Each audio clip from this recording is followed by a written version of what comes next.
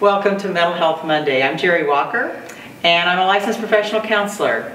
And I have my special and very good friend and doctor, Dr. Lisa Dockter, with us tonight.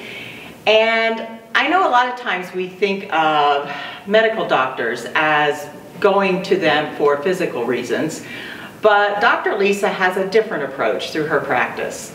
And also, I'm going to make a little disclaimer here right now to say that she's not here to give medical advice tonight, but instead we're going to talk about, and she's going to help us understand the relationship between shame and how that becomes a barrier to our pursuit for self-care.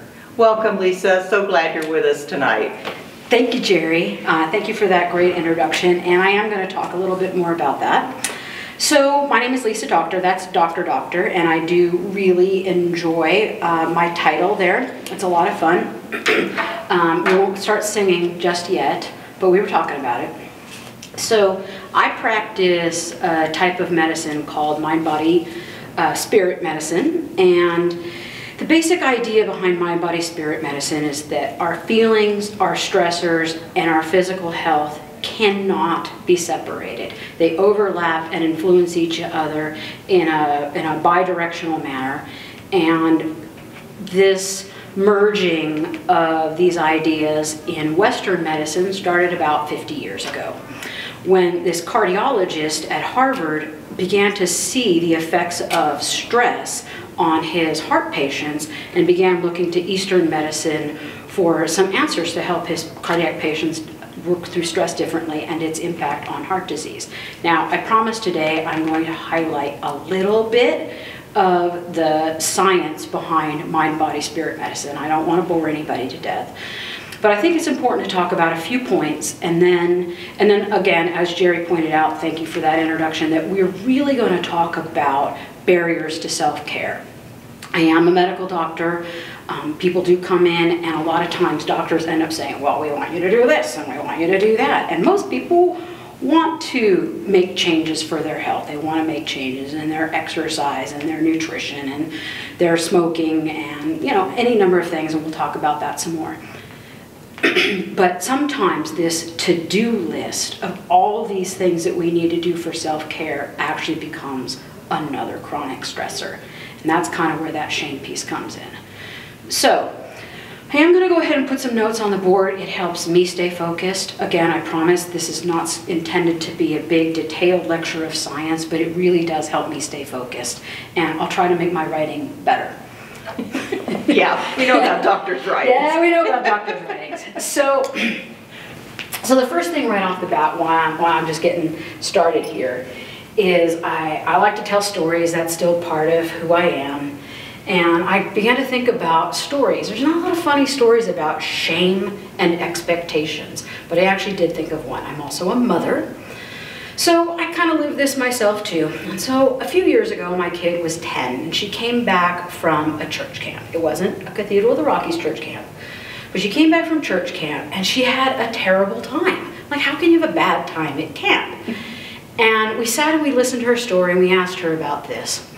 And so she said, well, Mom, I got to do all kinds of fun things that I love doing. I got to go hiking, I got to go swimming, we got to roast marshmallows, right? We went whitewater rafting. She said, we even got to shoot bow and arrows, and you know how much I like to shoot stuff.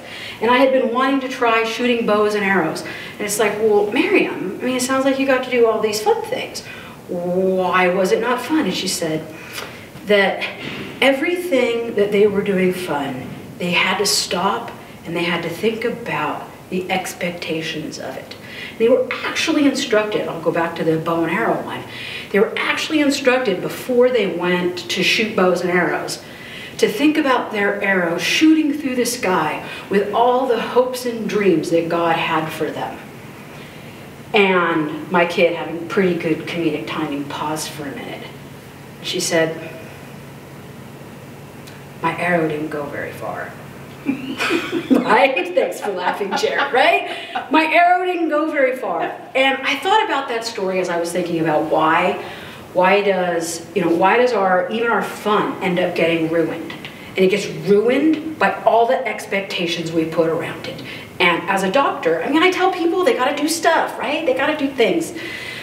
But we have to really be careful about not putting all of those expectations around it. Otherwise, we end up shaming people and we create more stress. So with that in mind, I'm gonna back up a little bit. The first thing I'm gonna tell you, right? Okay, I'm gonna go back to that biopsychosocial model stuff. Remember, I promised you that that's the kind of doctor that I am, and I promised you not a ton of science, but I think it's important to have a little bit of science behind this. So, most people know that stress is bad for us, right? Bad. So, why is stress so bad, right?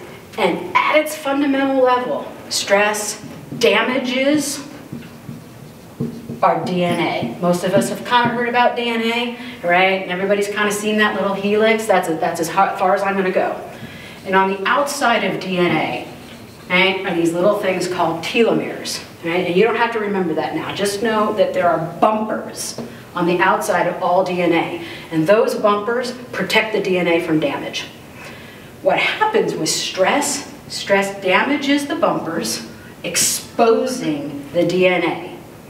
So it exposes it to oxidative stress, right? That's like rusting, right? And we'll talk about what that translates to. It exposes it to metabolic stress, and it impairs the normal repair mechanisms, right? So our DNA can actually fix itself, right? But when we damage these telomeres on the outside, it can't do that. And most of us have kind of heard that oxidative before.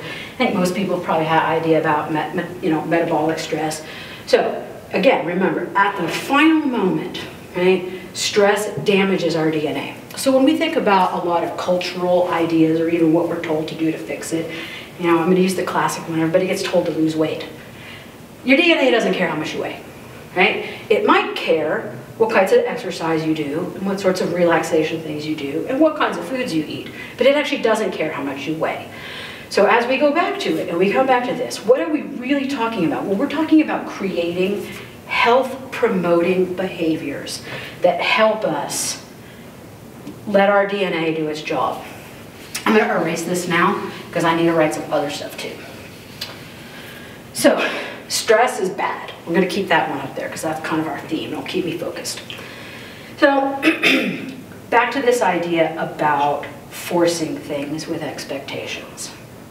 And Jerry mentioned that we're friends, and I was going to talk a little bit about Jerry. So, we have a lot of words in our culture that I think have been ruined, right? We talk about balance. And we talk about the journey. I was really trying to find a word that hasn't been totally ruined. And one of Jerry's favorite sayings is the unforced rhythm of the divine. And that word really came to me, which is unforced. So DNA, right? Okay, and our bodies, and I'm going to tie this back in. I'm going to make sure that I say this so it really makes sense. In the end, mind, body, spirit medicine is about creating a set of circumstances that allow our bodies to do the job they were meant to do, heal themselves, create metabolic and environmental changes inside that allow our body to do the job it's meant to do in an unforced way. So as we come back to talking about the changes that people need to make, right, it's not about, I'm not going to give you 10 things that you have to do to fix yourself, but we're going to talk more about the things that we can do to create that environment for our bodies to heal themselves. And that's the big difference between mind, body, spirit medicine versus traditional Western medicine. I'm going to erase this now. And I'm going to write another little diagram that I like to write in my office. So, breaking out of shame cycles. And I think I promised the title of this was going to be Shameless, Ditching Self-Help for Self-Care. So let's go back to the shame cycle. Most of us, especially if you go to the doctor, you get told all the things you got to do to fix yourself. And we want to. So we start out with an I suck message, right? This is a shame message. It somehow says that I'm not doing it well enough, whatever that is. in your own. We start out with this message, and culture reinforces this message. And we are never enough. So we write a list of things. Right? Come on, let's go ahead and put that one back on there. Right? So, right, we're going to weight loss. Just about everybody goes to the doctor and gets told that, all right? We're going to eat better. And we're going to sleep more. And we're going to, what else are we going to do? We're going to quit smoking. Oh, wow. See, that's typical, right? Right? Quit tobacco, maybe drink less. Anybody else get anything else? I'll let you think about that at home. But right, you're going to get this laundry list of things.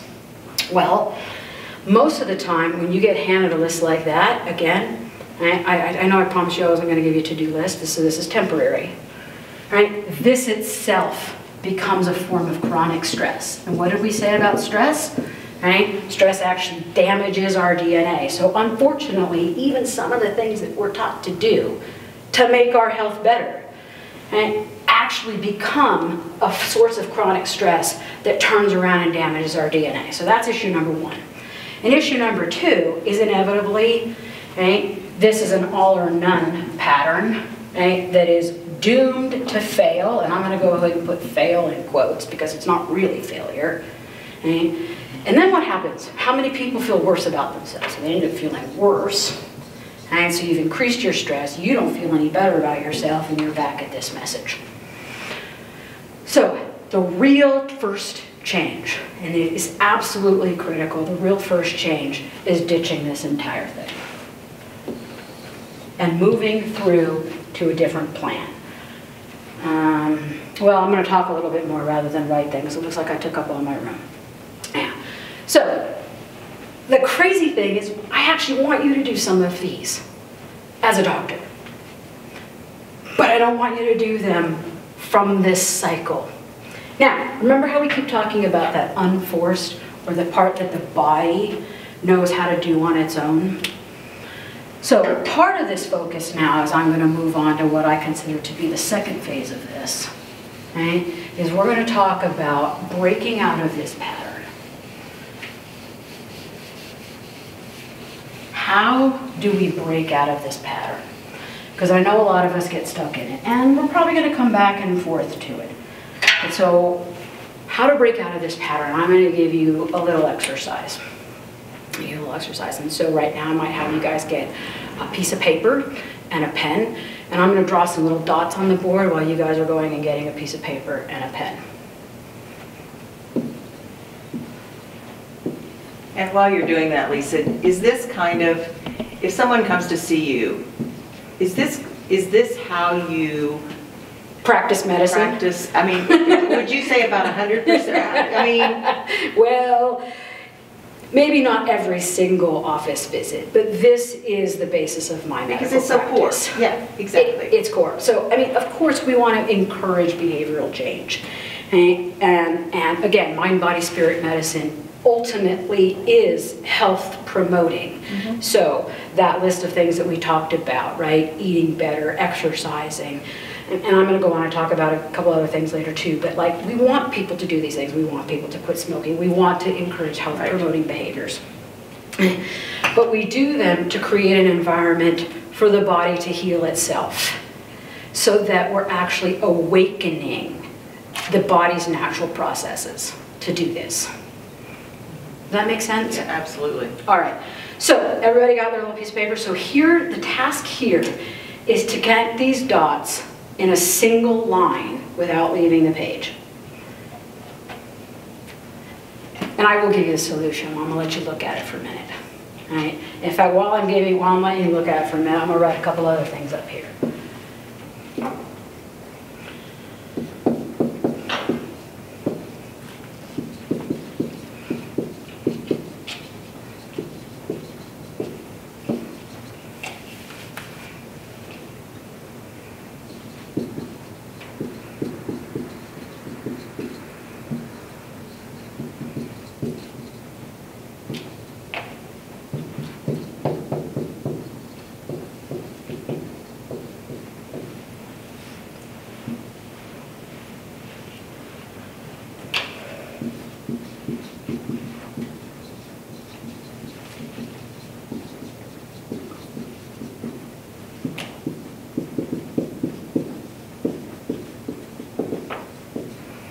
All right, you guys have a chance to look at that?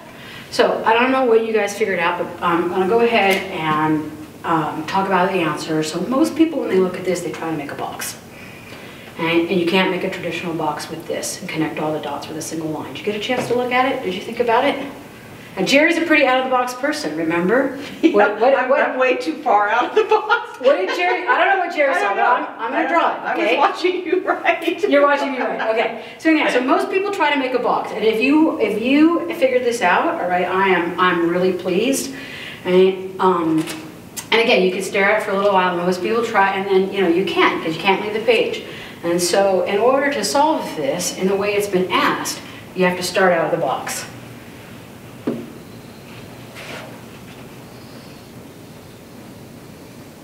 Right? And in the end, we don't make a square. Now, this is a silly little game, right? But it really illustrates the point that our measuring mind, our little culturally conditioned minds want, oops, I didn't do that. Typical Lisa. I feel so much better. Right? But our measuring minds, we want to put everything in the box. Right? And so for this particular exercise, you have to start outside and go around the box. So I also like this one because it kind of fit in my little arrow story. So it reminded me of a little arrow.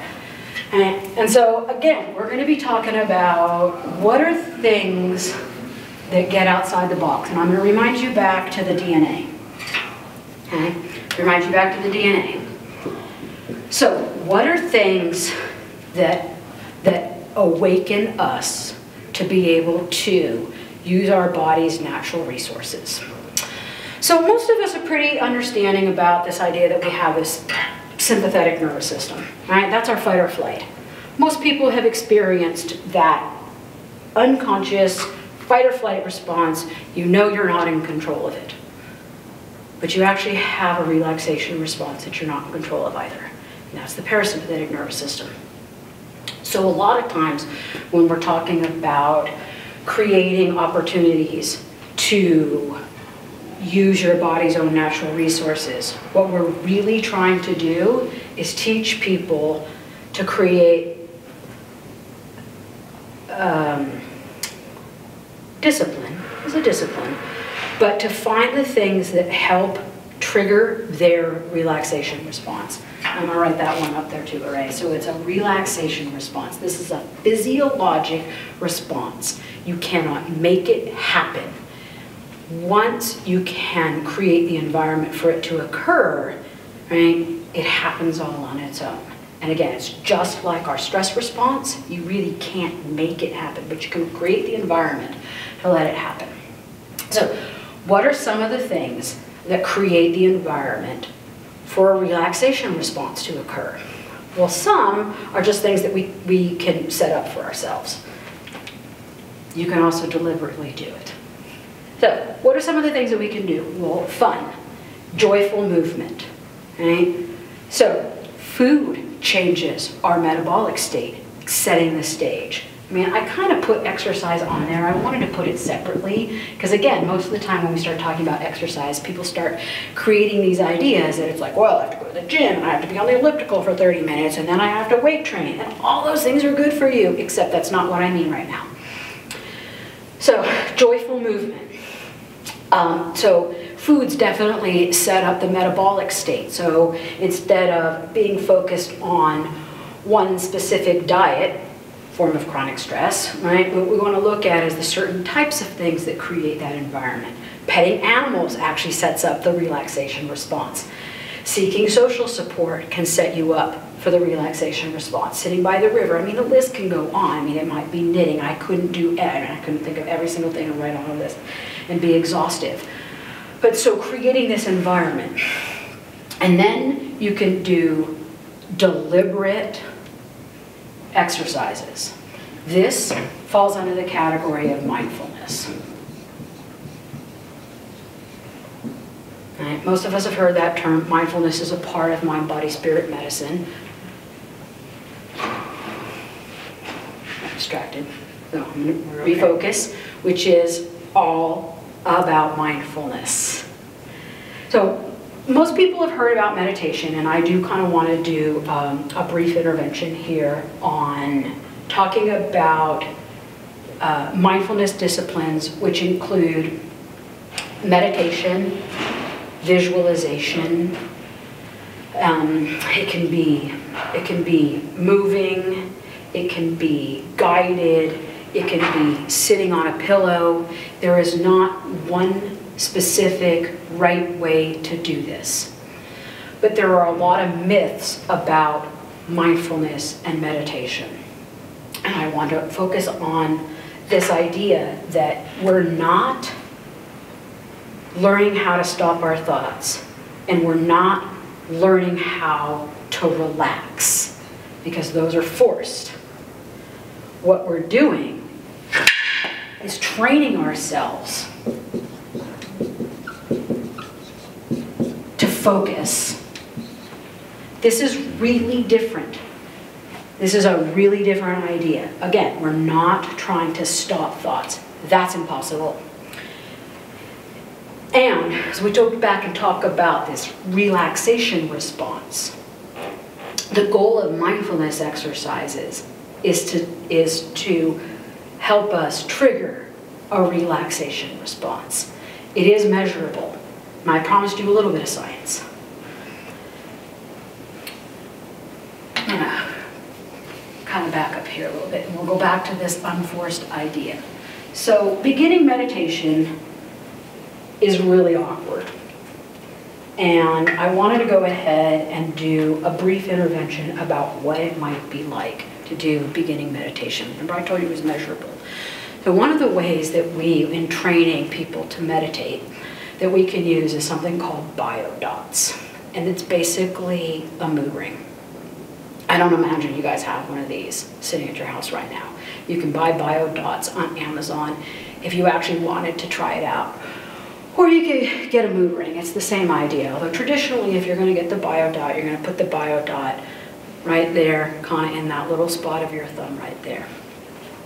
But it's the same idea. It changes color based on the temperature of your skin. And it's actually a way we can measure, in practice, that biofeedback and whether or not you're triggering the relaxation response. So when I go back to this idea that it's less important to me how people get this.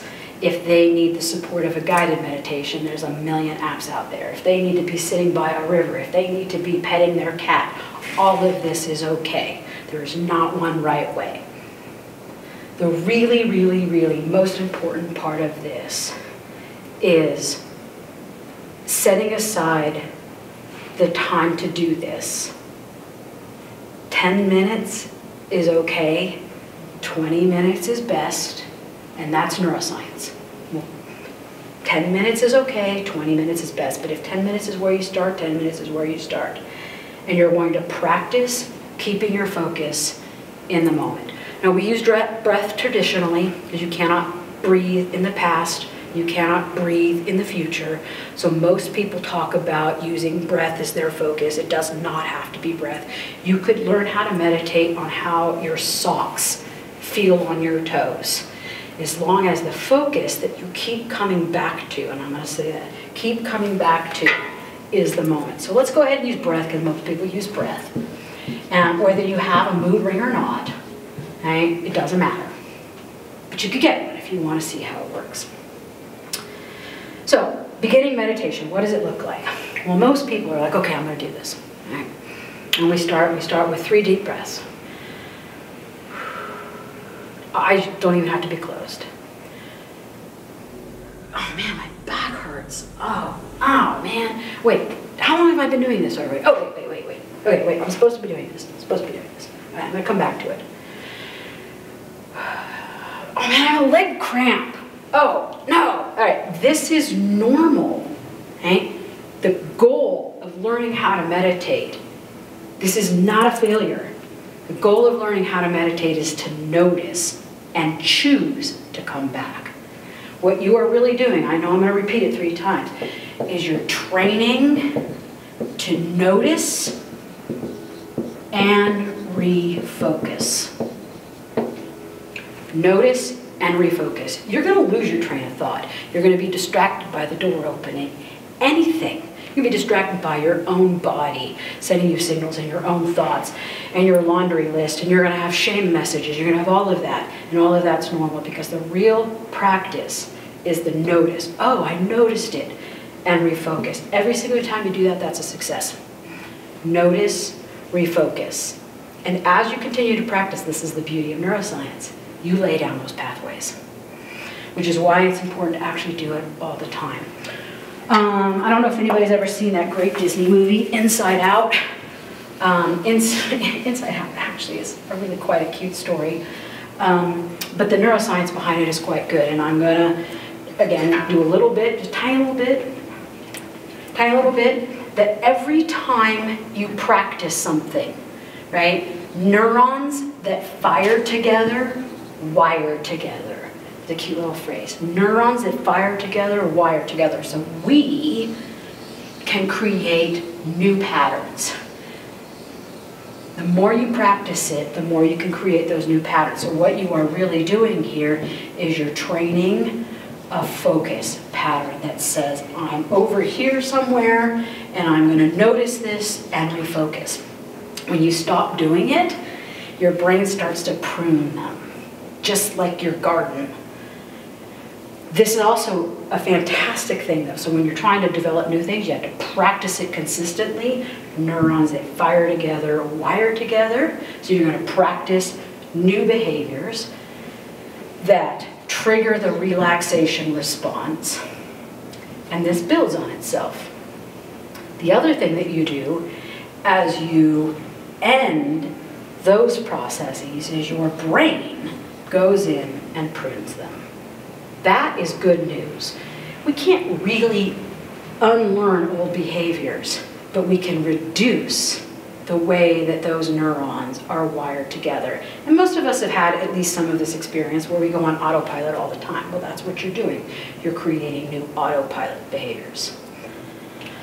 So I want to touch once more on this physiologic relaxation response and the unforced idea of it. And I want people to imagine a time where they've been the most relaxed and the most present, and to think about how their ideas about